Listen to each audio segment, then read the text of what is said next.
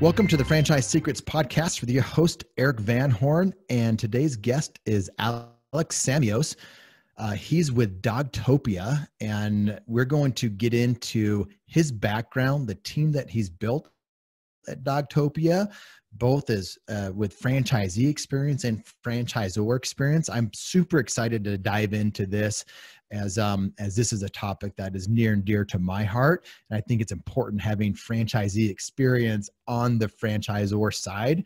So I want to dive into that with him. But there's, the pet industry, the pet boarding industry is a super fragmented and crowded space. And so I know that they're doing some incredible things in that space with Dogtopia. So I'm looking forward to diving into that with him as well. But Alex, thank you for taking some time and welcome to the show. Thanks, Eric. Good to be here. Good afternoon. Absolutely. Why don't we start out, like, how in the world did you get involved in franchising? Not necessarily even to Dogtopia yet, but just in franchising in general. It started a long time ago, I guess. For me, 40 years. I know I don't look that old, but I grew up in a franchise family. So my father was the first franchisee for Jiffy Lube, the automotive company, literally 40 years ago last year. So as a kid, I grew up in and around the business, fell in love with the franchise model. Grew up working in his stores. He had a multi-unit deal. He ended up opening a couple, and so I ended up working in that environment, falling in love with it. I saw the power of the franchise model at a very young age, and just fell in love with it. From there, right out of college, I went to work for an emerging brand, which has gained some notoriety of late, but Papa John's Pizza. Went to work. They had only at the time about 450 stores. No such thing as bad press, right? That's right. Or bad some bad comments. Anyway, it's out now, but anyway, they were booming, and I went to work for them and built out the Denver market, working for corporate operations. So really got my hands dirty in ground level operations and loved that. I worked for them for about 2 years. And then had the opportunity to franchise with them, which I did. And with that opportunity and just the kind of tailwinds in that sector and the amount of financing that was available and the unit economics and the ROI, I was able to grow very, very quickly. And fast forward 4 years later, I had 34 restaurants open with them and was nominated Franchisee of the Year for a couple of years in a row. It was great. So I was in that system for a total of 11 years.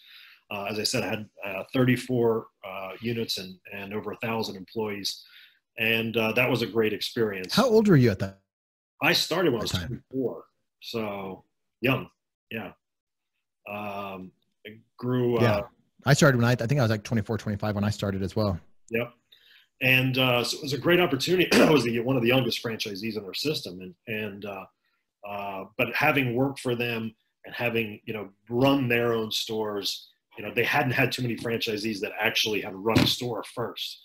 And so they really helped my growth aspirations and gave me a lot of opportunities to grow. So I did that. And along the way, I kind of, as it was built, I liked growing things. And so by the time my stores were built, I was looking at acquisitions, but I got kind of bored and said, hey, I got a great team. I got a great system. I had strong, double-digit, sales growth, and was looking for the next thing. And I grew up with labs, grew up with dogs, saw what was going on even back then. So 20 years ago, this was, in 2000, I signed the first franchise agreement for a mobile pet grooming company. That was based out in California. They had just come to the US. They were expanding. I bought the first territory, and I saw just then, back then, the mobile grooming was kind of a cool thing. Hey, we could pull up to your house and we'll groom your dog right in front of your house, low stress. You could sit right there. They could still look out the window. So it was a great opportunity. So not brick and mortar. Correct. Whenever someone's in brick and mortar, the grass is always greener, right? So you've been in brick and mortar. Mobile looks super attractive. Right. And so we did that. and I was on the board of that company. And it really helped expand the first 30 units or so. After that, I had sold my franchise in that, and then did some other things. Fast forward, once I got out of Papa John's in 2008, I was consulting and really I had launched my own concept as well in the health and wellness industry. So I started a concept and then franchised it, and then eventually sold that. And so I was fortunate enough to have grown up in a franchise family, then worked for a franchisor, then became a franchisee, then was a franchisor myself, and built a concept from scratch and expanded that. And so it was really, as you see, kind of wore a lot of hats and kind of well-rounded in that sense. Fast forward to 4 years ago, which is when our current ownership group bought Dogtopia. So I'm one of the partners and investors in the brand as well. And the initial team that had driven by our chairman, Peter Thomas, they had found Dogtopia. It had, at the time, 26 locations for a company, a founder who had kind of taken it as far as she could go. And there was a real opportunity to come in, take Dogtopia and build upon it. So with that, did you put together that investment group with the intention of going out to buy a franchise and look for a franchise with a number of units open with the founder not ready to grow it? Was that the original intention? You didn't have the concept in mind yet? Yeah, so I wasn't in the initial group. So Peter, I put an initial group together to do that, to search for an opportunity. And it was a lot like these other groups now that are investing in emerging stage brands. And the concept was, let's go out and invest in 8 or 10 brands, give them the back office, the sales, the support, the finance, and some fuel to grow. And then he'd found Dogtopia. Is that a dog I heard? Yes. What kind of dog? What kind of dog do you have in the office? Silver Lab, and he was just dreaming. I just went out before we got on. I looked out and I have a Bernie doodle. She's about 35 pounds, and she had like something in her mouth that she wasn't supposed to have. So we're a big dog family as well. Love it. Yeah. So that initial search group led by Peter, they had identified Dogtopia, negotiated a deal, and bought in. After that, he went on the search, and I was in talks with him then. Went on the search for a CEO, got Neil, our CEO, and then right after that, I joined the team. I was the second person really to come on board. Joined the team to launch the franchise development side, and also invested in the brand from that stage on. So I wasn't part of the initial group, but came in right after with the CEO and invested, and then we kind of took it from there. So again, it was a brand much like the industry.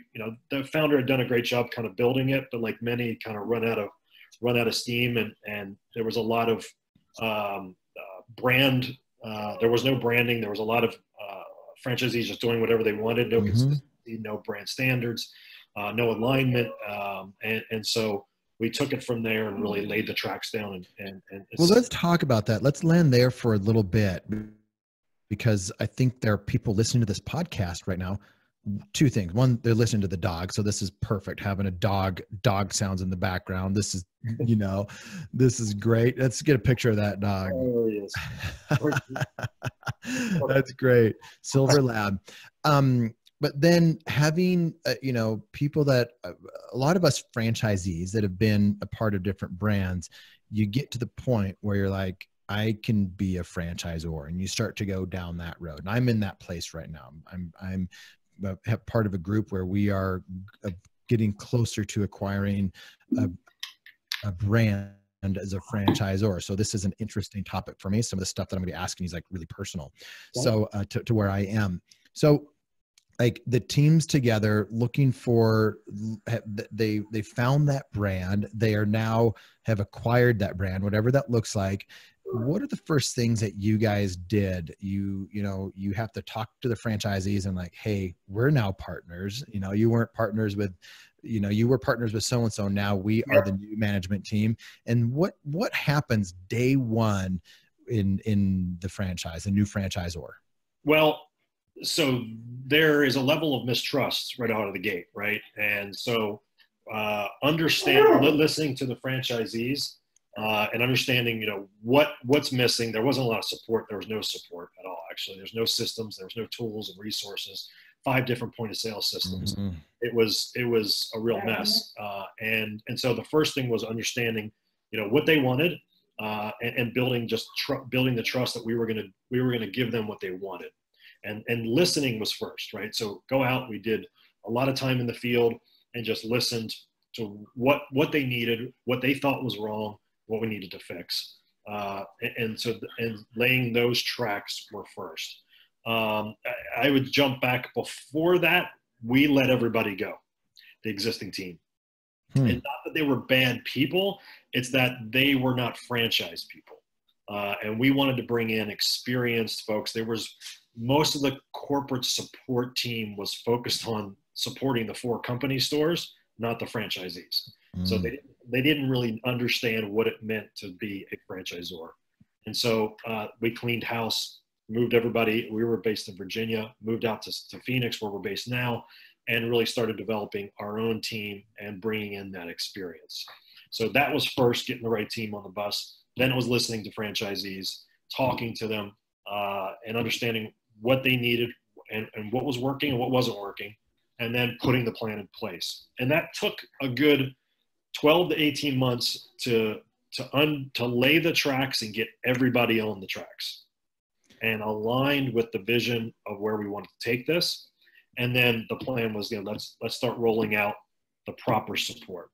Were you selling franchises at that time, or was there a pause on selling franchises? There was no pause. I jumped in and, sold 8 deals in the first quarter.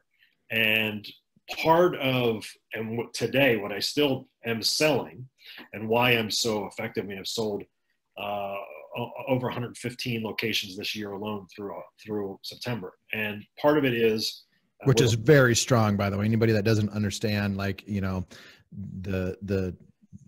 selling over 100 units, in the first 3 quarters of the year is very, very strong. Right. And it was just based on the fact that I was selling a vision. You're coming on board today. There's a lot of broken things, but it's going to get better. And still today, our same store comparable sales were up 32% last year. They're up 26% this year. Those are huge numbers if you're franchising or retailing comparable sales. And so we're still selling tomorrow. The model is better today than it was yesterday, and it was better yesterday than it was 2 days ago. And if you would have looked at the financials coming in 2016 compared to today, you're like, geez, why did you buy it? How did you sell that? And it was everybody believed in what we were doing, and everybody believed in the industry. And that was the other thing. Mm-hmm. That industry data was so strong that, God, if you couldn't make money in this industry with the right brand and the right people and the right support with the right system, something was wrong. And so we knew we had a good kind of model to start with, but that box now is very strong. And if you look out 4 years from now, it's going to continue to get better. And so that was important, is selling the future vision of where we wanted to go. Let's talk about the team. So, I know that you have franchisee experience, franchisor experience. Is there any industry experience on the team, and where does that fit in? So I'd love if you were explaining to somebody that is a novice and thinking, how do you build a dream team? Who is that? Well, it started with our CEO, Neil, who's got 40 years in franchising, and not in pet, but has built some great brands. The last one was a coffee brand that expanded to 1,200 locations across the U.S. and 38 countries. So he lives, eats, breathes franchising. Mm-hmm. That's the thing. Franchising, as you know, is a very unique animal, and not a lot of people understand it. And so it takes that background first. The other thing, which you'll laugh, but it is true, the similarities between childcare and pet care are so close. So really what we're doing is, dogs have become people's children, and we do daycare, which is our main driver. We're watching people's children and their babies. And so we didn't see there wasn't anybody, like in the restaurant industry, you could go out and pick a 20-year veteran in the restaurant industry. There wasn't that in the pet industry. And so, PetSmart and Petco were the biggest, and they're retailers. There wasn't anybody doing daycare boarding on a national scale that we really could pick from, steal from. So we went to the next best thing, which we went and got some great childcare professionals. And so it started with our VP, Kathy, who has spent 20 plus years with kinder care. And then she brought a whole team with her. So we've got all these folks from childcare that built some great childcare brands. And then we also went and got a couple childcare franchisees out of Primrose schools and those folks. So that childcare piece was our kind of industry knowledge. I love that. And because I mean, dogs are man's best friend. And, and like before my wife and I had kids, like our dog, we had a German Shepherd, and that was like our kid. Now we have friends that don't have kids and they have dogs, and you're like, wow, were we really like that? I think we were, and at least she was. I'll make sure that she listens to this to know I said that. But but it's true. So did you guys, like, how did that conversation even happen? Because I think another key thing that some people may miss, like, that's where you got your initial franchisees too, because that was that same type of customer avatar that would, used to doing childcare, now doing dog care, very similar. But like, was that just you guys sitting around, drinks one night or a boardroom, or like, how did that even come about?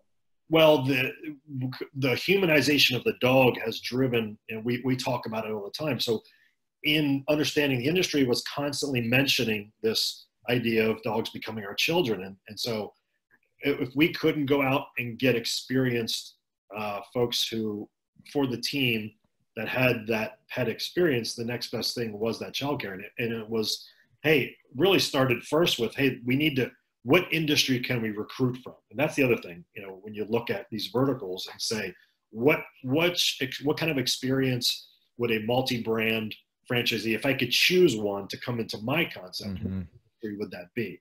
And I've got the largest Orange Theory franchisee who's got 70 gyms as a franchisee of ours. Dogtopia was his first diversification out of the fitness. And that was it. It was like, if they were going to diversify, what would it be? And I tried restaurants for a long time. Nobody from the restaurant industry wanted to touch this. And because restaurant guys, I was one of them. They're restaurant guys. No restaurants. Give me more restaurants. And it's like, I think now they also thought, oh, the pet industry, that's a joke. That's silly. I mean, you can't make money on the dogs. And so I think they're coming around now. But so it was really, hey, let's go get talk to some childcare franchisees and see if they'd like to diversify.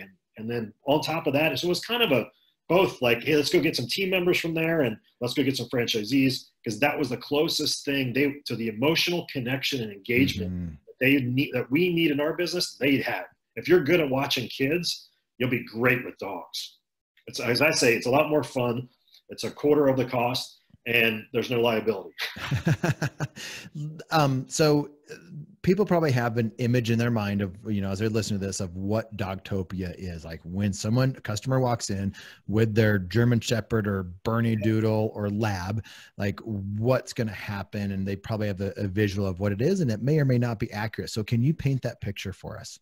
Yeah. So our primary service is daycare, and that's almost 70% of our revenue. So, crazy to think 10 years ago, we would be taking our dogs to daycare, but just like children, dogs in daycare, especially if they start them young, they learn socialization, they get exercise, they get engaged. And what we say, they ultimately become a better canine citizen. Dogs in daycare, they learn to play well with each other. And just like we send our kids to learn basic social skills, and the dogs do the same thing. And so the proliferation and popularity of daycare has exploded in this country. We saw it coming years ago, because if you look at 10 years ago, we were a boarding company, which is the overnight piece, that did some daycare. Now we're a daycare company that does some boarding. So the services have kind of flopped. And the future, especially with millennials now, the female millennial is the largest dog owner. She's the biggest spender, and they're the largest demographic group in history. So, and they love daycare. So we set out to be the best daycare operator. So that's what we do. Drop your dog off in the morning, come back and pick it up at the end of the day. The dog stays with us for the day, plays in our open gyms, playrooms we call them, with supervised with our canine coaches. And we divide the dogs by their size or temperament. So based on the size of your dog and how active. You know, an 8-pound dog would never be playing with a 90-pound puppy. But we separate those dogs, but it's daycare for dogs, essentially, number one. The second business is the boarding. That's the overnight. We're not a kennel. That was the old name for it. We're a modern, hip, fresh daycare center, but we do provide boarding. It is important, and that's just like, we're not a pet hotel. We're not a kennel. What's a pet hotel? Pet hotels, there's some of them out there. They're kind of these luxury boarding suites, right? That your dog can sleep on a queen bed with a fish tank, a TV, classical music playing, and they charge $150 a night. I mean, it's ridiculous. But there's a niche for that, a very small niche. We're mass market. That's a very small niche. You can tell I'm not the pet hotel customer, obviously, but like, I mean, we're leaving tomorrow on a vacation. My wife and our 3 little girls, we're leaving in the morning, and the local place where we board our dogs is full. And they're even full during the doggy daycare time. And we're not in a big enough market to have a Dogtopia. So I wish there was one around here, but you know, like it just, like in this small town where we live in, and they have a lot of space there.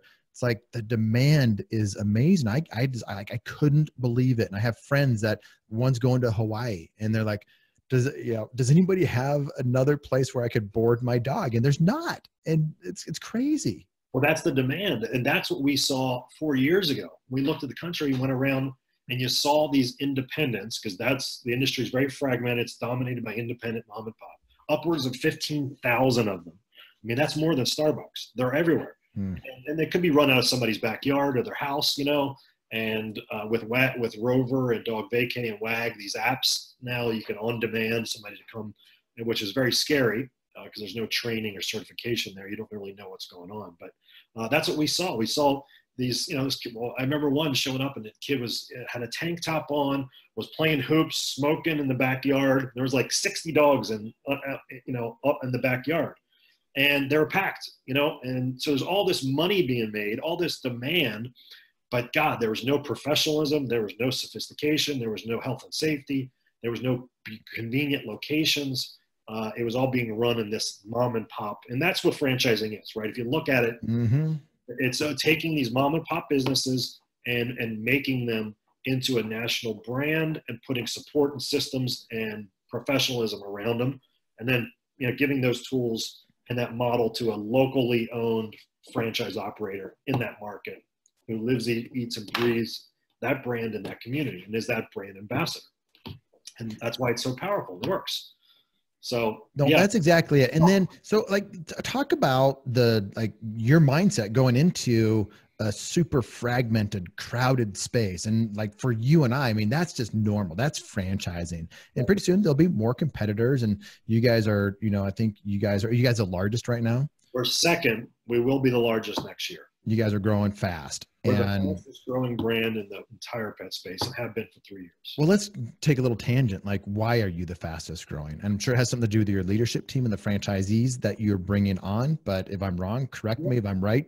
Like I said, started with the team, and we built a unparalleled level of support. So that's what you need to know. We just opened our 120th store. Open. 120 open. And I've got over 250 sold in development on top of that. We'll be at 400 by 2023, the end of 2023. But we've opened these stores, and guess how many team members we have in the support office? We have 48 people it's almost 2-to-1 ratio. So that right there, we have invested heavily to over support our franchisees during this heavy growth phase to make sure everybody's getting taken care of. So team, yes, but really not just everybody says support. We really do. We've got 48 bodies here to support roughly 100 plus stores. Well, that 100 store mark is a big mark too. Any franchisor that gets over that 100 mark is a big deal. And just, I'm sure, you know, now you're at that tipping point where you start to get a lot more of them open, because you have franchisees that are getting ready to open up multiple units. Like, how many are multi-unit owners now, or will be? Right now open, it's under 20%. But if you fast forward, most of my deals in the past couple of years have all been area developers. So they're just now, it takes a year to get open. So they're just now getting comfortable with their first. They're going to be open second, third, fourth. I've sold as many as, large deals in the teens, and up to one franchisee has bought 34 licenses. Those are the largest. Here's an interesting topic. I don't think I've really talked to anybody about this, but I think it's really important. And that is, people that get into franchising, they think, I pay my franchise fee. I'm going to go find real estate next week and be open and start construction right away. Yeah. And real estate and construction, not a fast process there. Why don't you, if you can bring some truth and some transparency and correct expectation into people that are getting into a retail heavy franchise, what advice would you have for them? I can't wait for another recession. Landlords, real estate, and specifically our construction costs are up 40% in the past 4 years. These contractors are so busy. It's just launching in these bids. So, I don't mean that for businesses to be hurt, but I can't wait for a correction to slow some of this down. It's insane. Unfortunately, we're looking for big space, 5,000 to 7,000 square feet. There's a very competitive in that 1,500 to 2,000 foot space in that prime retail. That's really competitive. We're fortunate enough to have these larger spaces, which landlords now, they've got these vacancies where the retailers have gone out. So we're looking at great opportunities now. And we're becoming the traffic generator and the anchor in the center. Landlords love us. We're bringing in 100 pet parents a day, twice a day. We don't take up parking, and we're filling these big holes. The problem is we've got zoning issues. So we're still classified as a kennel. So even though we have made it into retail, we're in Whole Foods shopping center. There's some cities or jurisdictions, municipalities still say, hey, you're a kennel, you can't go there. When we don't have outdoor, we don't need outdoor. Only half the stores do. And we have soundproofing in the walls. I was told Orange Theory Fitness is louder than we are.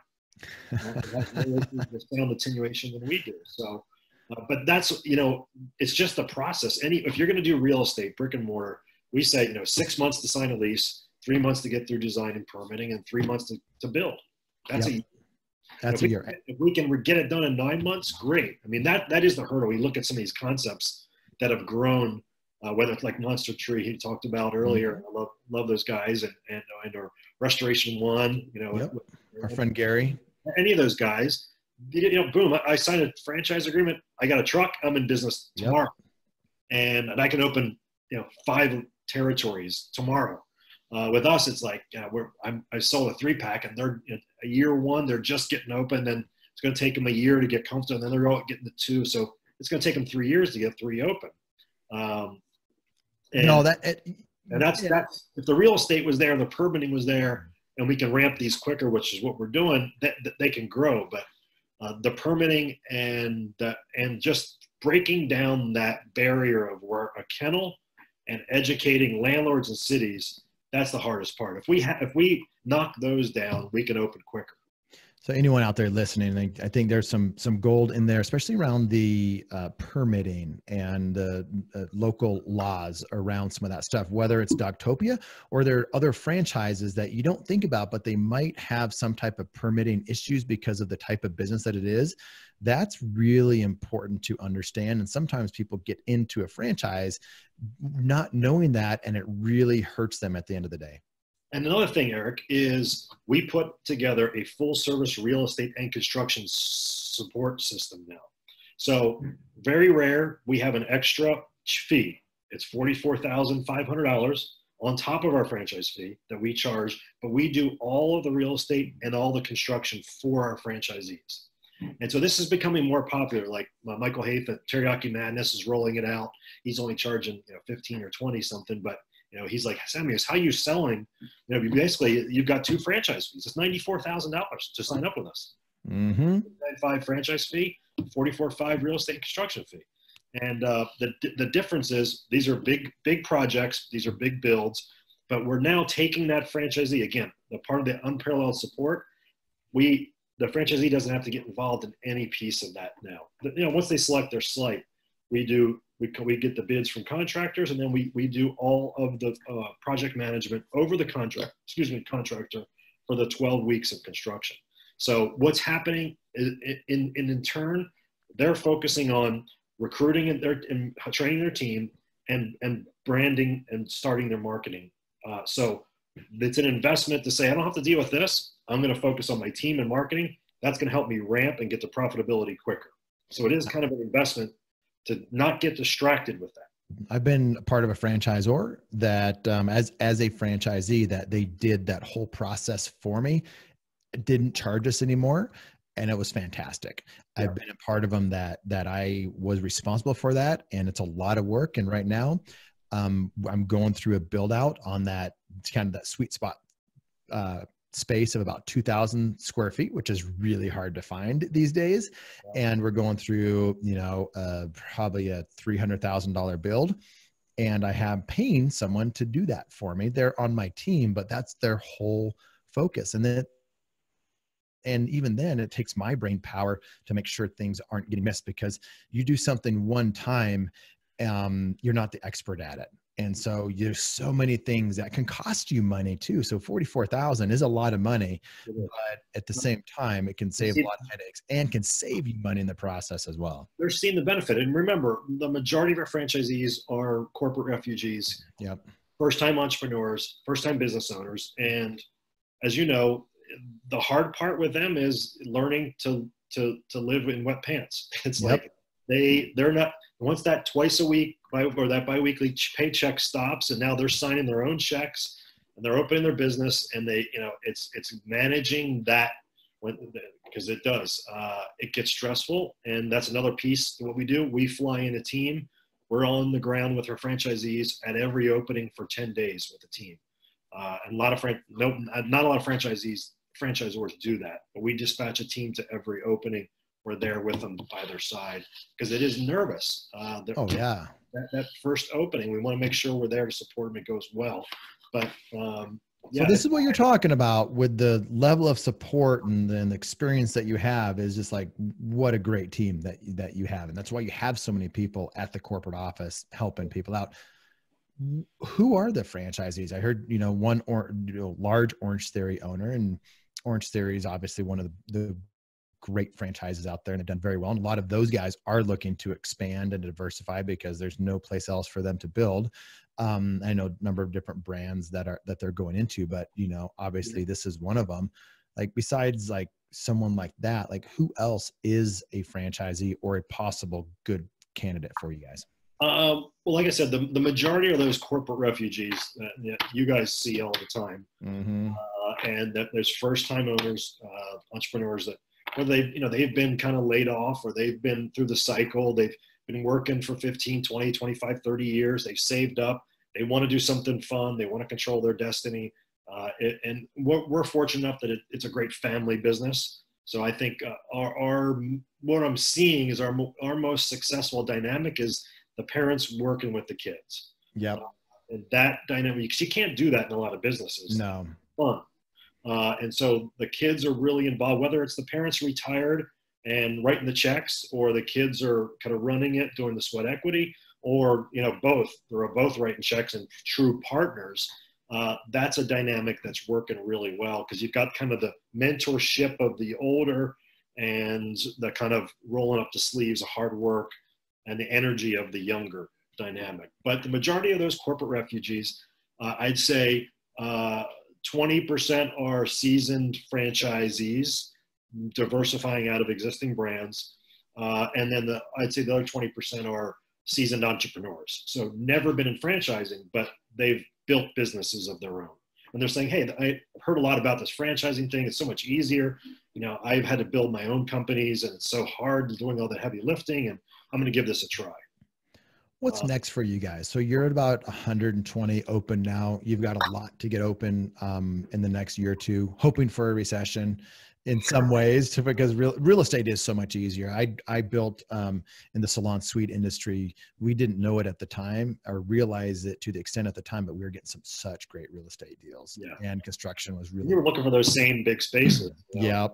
And that was nice. And then that definitely changed, and the unit economics changed as well, because we were capped at what we could charge, and we couldn't just market more to get more customers in that space. So that, so anyway, it was a different business model. But for you, like, where are you guys, what's next for you? Are you going to continue to add to the corporate team? Do you have enough that you can scale and grow now? Because in the retail space, you don't need, correct me if I'm wrong, but you don't need to continue to add team members like you do when you are in early stage growth, because you have franchisees now that are opening up their second or third or fourth locations. They don't need the type of hand holding. Correct. And so we'll add a couple more. We've got enough for 300 stores today. So we wanted to kind of, pack those bodies, get the right people on the bus, get the bench strong, and we didn't want to be playing catch up.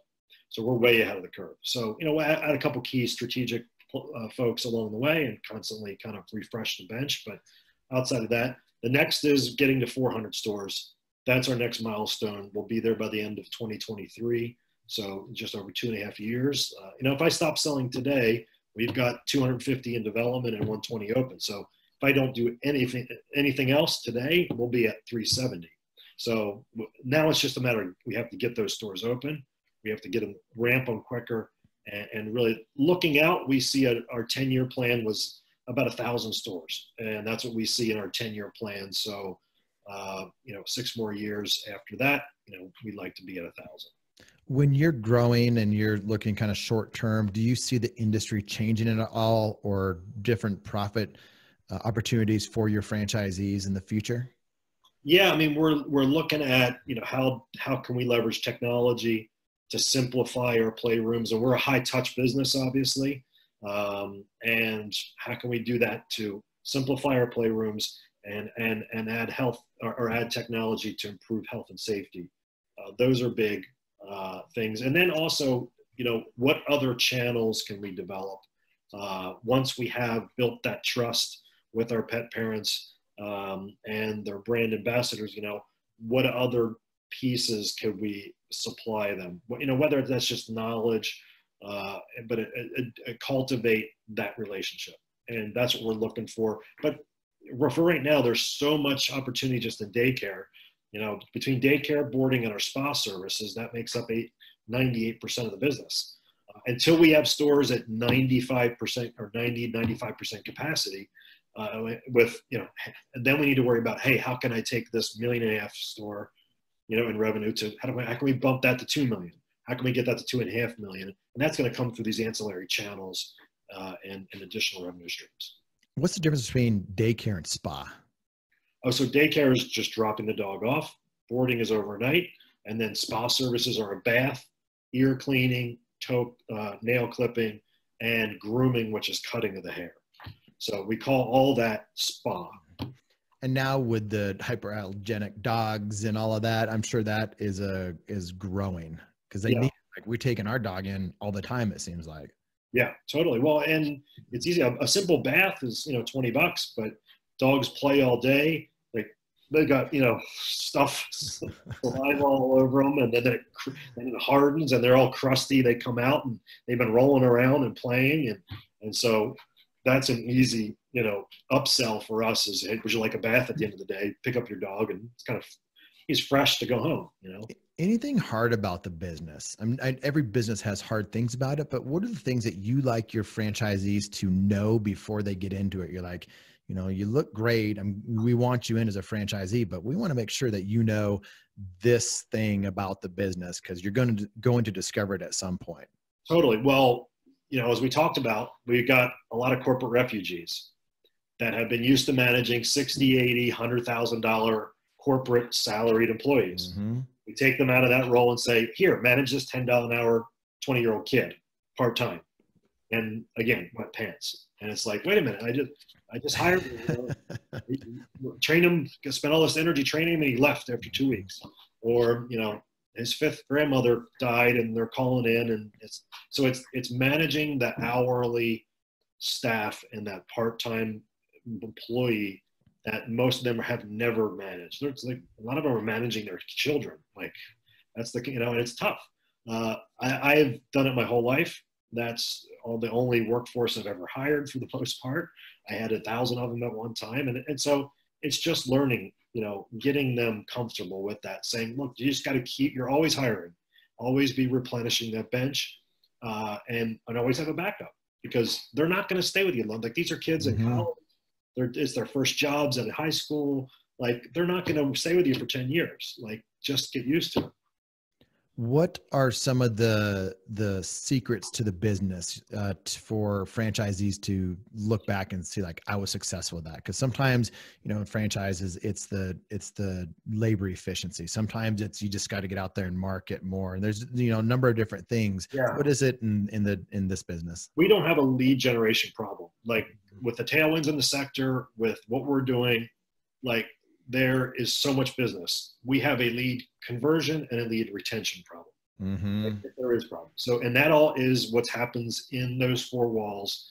And the secret sauce is that emotional intelligence. If you cannot connect with that pet parent, again, going back to, we're watching people's children. Like you have to build trust, and you got to be comfortable that your baby, you're going to be comfortable enough to leave your baby with us for the day or for the week, whatever it is, and know that he or she is safe. We're going to take care of them, and we treat them like our own. And that's just building that emotional, that engagement. And so you think of, a gas station. There's not a lot of emotional intelligence needed to run a gas station, especially paying at the pump. In the pizza business, there's not a lot of, if you make the pizza, you get it right, great. Maybe they'll come back, maybe they won't. It's not the end of the day. If you hurt their dog, they will not come back, and they will write about you on social media. This is a serious game of, again, relating it to childcare. It's that serious, and it takes that emotional intelligence. And that's what I look for. Number one is you got to, and if you're that finance guy or that nerdy computer tech guy that's been in the background that doesn't like to talk to people, it's probably not going to work out with us. Or you've got to hire a GM that is that face. If you're just going to be kind of in the background, that's fine, because we do have those folks, but you better have a GM who's shaking hands and kissing babies in the front. You brought up something that I didn't think we're going to go there with, like sales process and system and warming up the leads and then, basically closing them. And I see sales process as good sales processes in emerging brands lacking. Like, I just don't see it. Can you tell us, like, how that evolved? You get in, like, I'm assuming like you help the franchisees through every step of the way. Like, this is how you greet the dog, and then, taking them through that whole process. And so I'm guessing it wasn't even there to begin with. Are you talking about at the store level, the process, or you mean all of it? No, at the store level for a franchisee, their sales process. Yes. A lead well, you said it, lead conversion. So lead comes in, what happens? So back up, this was changing what we had to do. Part of that, yes, what did you do in the beginning? We didn't have a sales culture. Yep. Our conversion was 30-40% of the people that walk through the doors. That was it. Now it's 90. 9 out of 10 we can close if they walk through the door. And it wasn't a matter of being pushy. It was a matter of asking for it. Like they would tour them in the store. They come in here. Let me see your pricing. They'd give them the pricing, and then they let them walk out without saying, hey, they're expecting us to come to them and say, here's what I recommend. Here's the plans. Here's what I recommend for Scruffy. And would you be interested in this? And we can sign you up today. And that was just, again, not being pushy, but switching it from being a nice dog person to, hey, you're here for a service. Let's not let them walk out without at least recommending something to them. And so that was a big shift.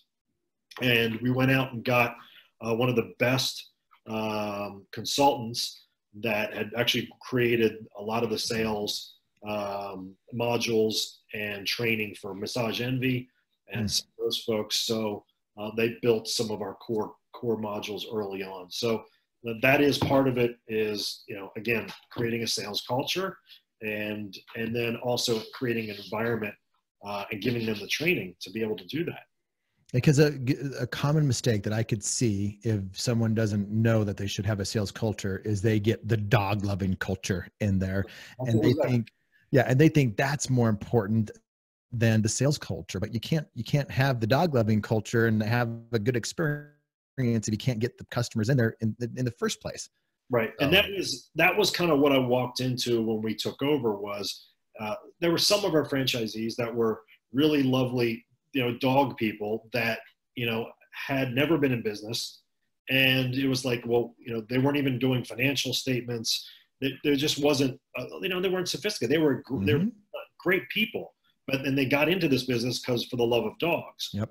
What we've done is kind of taken it a step further and say, hey, love of dogs, you have to have that, but we also want this is a business, and you have to be able to have strong returns and an ROI, and let's really start looking at this business model and start attracting, some a little higher sophisticated folks that have that business acumen with the love of dogs plus our support. That's a winning combination.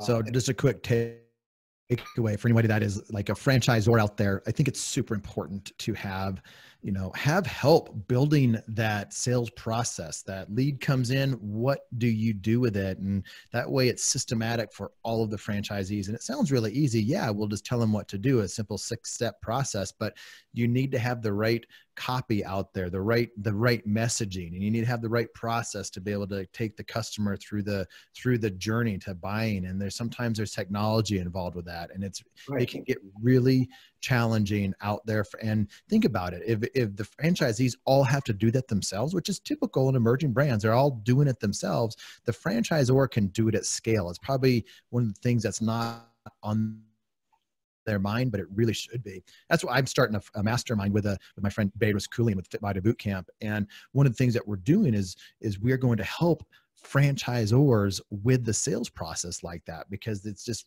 really difficult for them to find really good help like that. Well, it's scary, and number one, there's no such thing as a bad lead.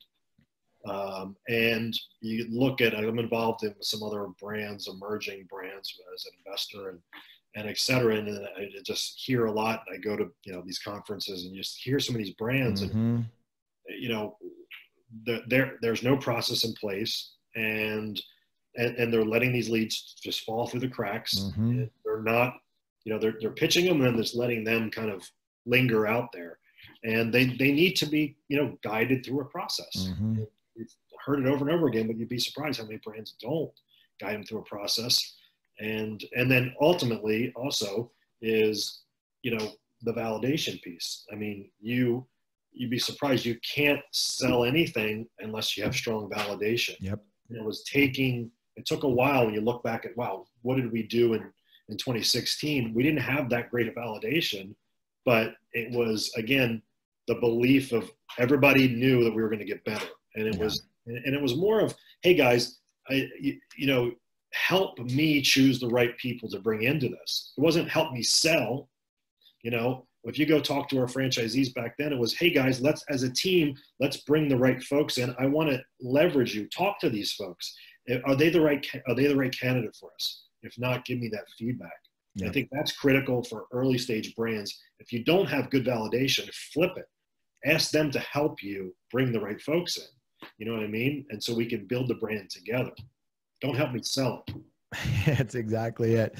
Well, I think anybody that is looking at buying a franchise, they're going to get things in this that like buyer beware, things that they should be looking for in a franchisor, and then franchisors looking to do what you've done. There's a bunch of value in there as well. So we'll wrap things up. Any last words of wisdom or advice that you would have for anyone? Well, for a prospective franchisee, there's a lot of brands out there, over 3,000 to choose from. That's why they come to guys like you and brokers like yourself or consultants that can help narrow that gap and choose the right brand. There's only a handful in each category. There's probably only one or two in every category that are worth anything. Yep. It's so true. And so you guys have taken the time to, you know, to research that. And if they're in your inventory, you know, they're going to be good. So take the time to leverage folks like yourself is what I'd say. On the franchisor side, if you're a franchisor listening, take the time to invest in your people and your support. If you get that piece right, and the unit economics works, then you're going to have no problem scaling, as long as you've got the right sales team in place as well. As we said, there's no such thing as a bad lead or a bad candidate. It's just bad follow-up or direction. Yep. I think that is some sound advice. People like really need to listen to that. It's so easy to get caught up. You look at a magazine, you look online, and you can waste a ton of time. And so I think that's why we have people like you on here. People are listening. It resonates with them. Reach out to Dogtopia, and then, you know, they'll be working with you directly. So I appreciate the time today, Alex, and I'll see you around at one of these conferences at some point, right? Exactly.